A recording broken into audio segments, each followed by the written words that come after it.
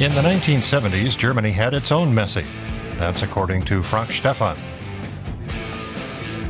The director made a film about the almost forgotten Cologne legend Heinz Flohe. He was an introvert, just like Messi. And he was just as skillful on the ball as the Argentinian. Flohe rocked the Bundesliga in the 70s, but was he really a German Messi?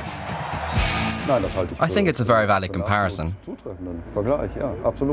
His partner was Wolfgang Overath. We crushed Bayern Munich 3 or 4-0 at home.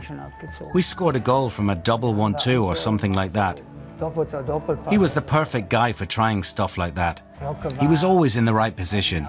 He really knew what to do with the ball.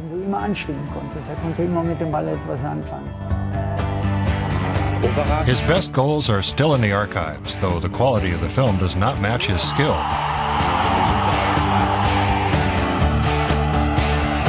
When you see Messi today, you can see the sweat on his forehead.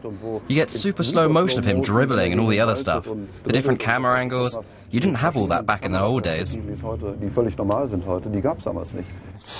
What's that? We don't know that. Must be... The film Heinz Flohe pays tribute to the German Messi and brings him to life for fans today. He was an extraordinary player who could read a game, score goals and lead the team. And when games were tight, who was centre stage? Flohe.